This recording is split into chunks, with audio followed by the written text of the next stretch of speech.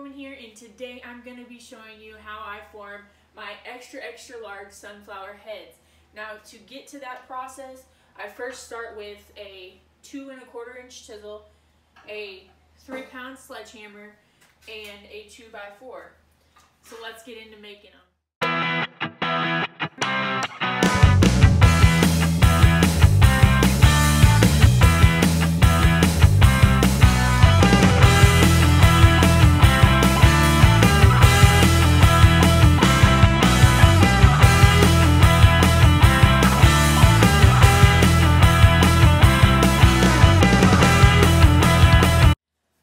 Now that we have finished doing the creases in there, we're going to be using the vise to bend the petal back and give it some good shape.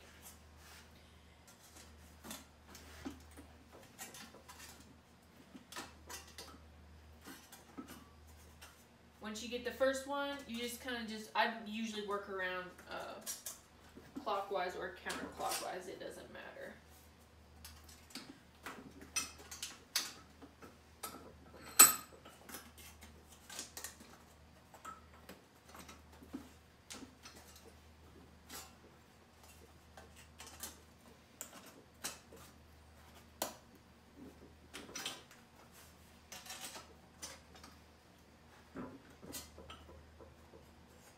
And I've noticed that, like on ones like this where you put in a harder crease, it's bent up, the harder it is going to be to bend it.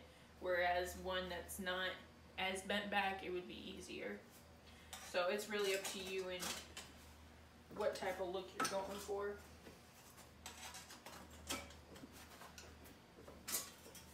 I like to do a little bit of both, just to give it that nature look, because nothing in nature is perfect, so.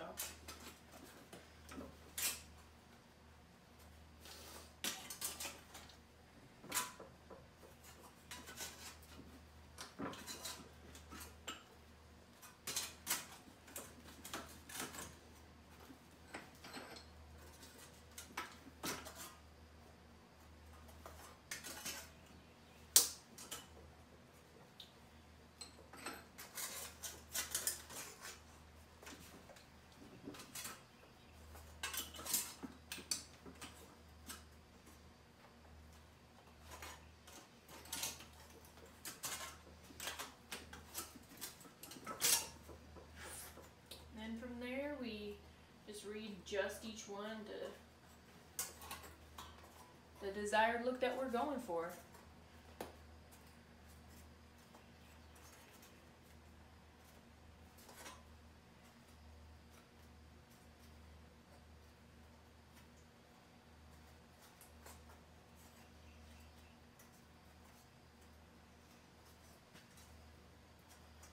Something kind of like that.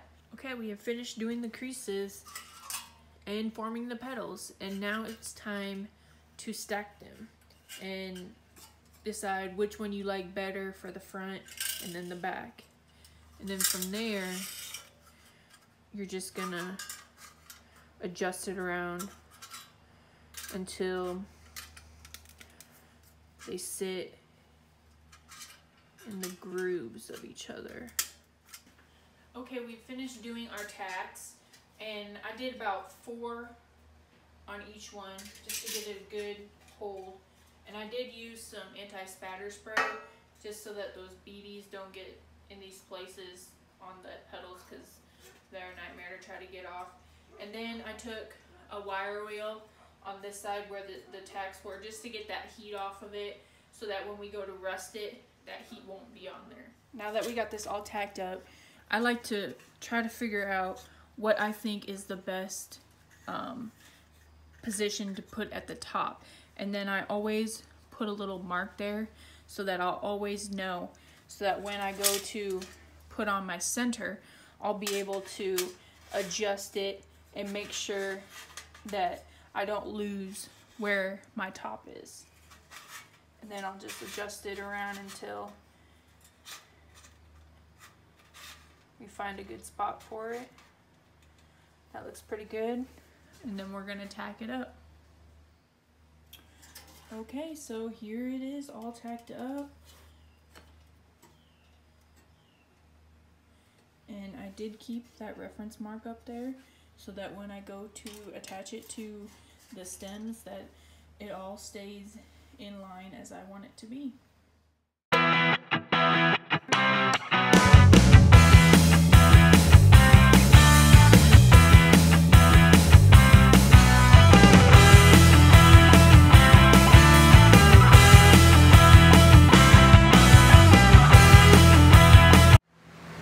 As you can see, all 3 sunflowers are now complete. This project right here, the customer asked that this go outside by their front door.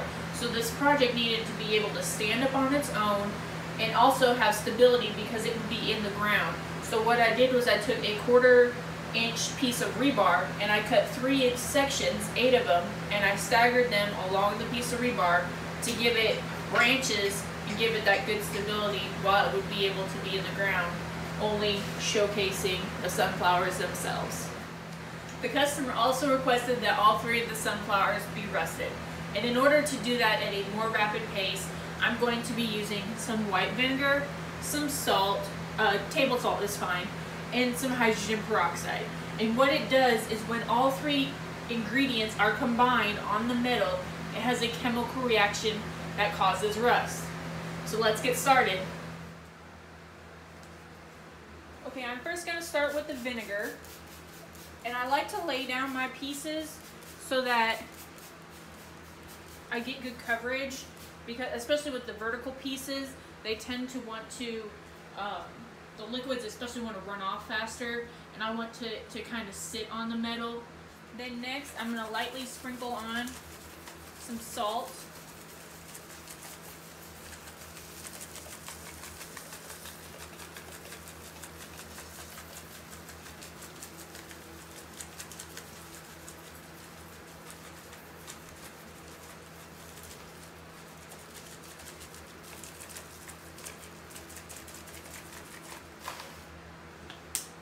And then I'm going to lightly finish it with some hydrogen peroxide.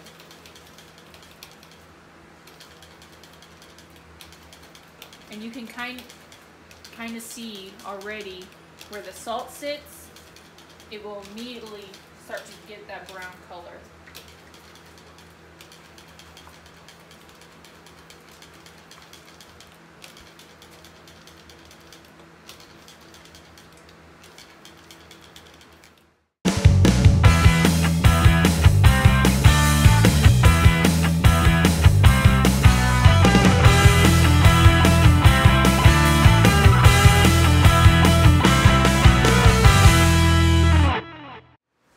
Now that I got a good rest on them, I'm going to take my wire brush and I'm just going to go up over them and just kind of rough it up just a little bit.